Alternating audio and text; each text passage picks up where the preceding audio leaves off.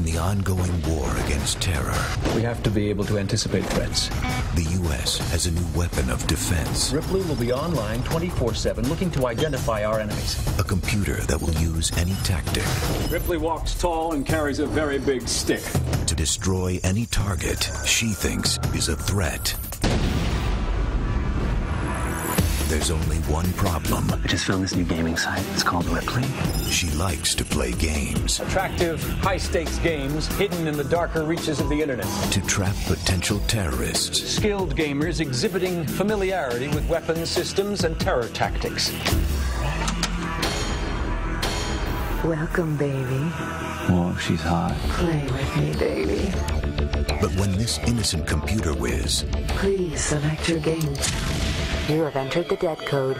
logs on to play, Please select your target area code. Philadelphia. Projected dead, 100,000. she turns his virtual war Ripley's taking control of one of their predators, fully armed and fueled. Nukes? Smart bomb with multiple low-yield warheads. into a deadly reality. Initiating decontamination countdown. Happens at 0. You don't want to know. Now they've lost control, and the only way to end the game is to find the one who started it. Have a lock on him? Got him. Get the kid in here. Those decon systems, do they follow the same protocols as the game I played? The race is on, Half of the city is gonna die, Will. Our families are there. We have to stop them. and the only way to win I want to hack Ripley's GameBot network. And what then? Ripley will have to play out the Wargames scenario.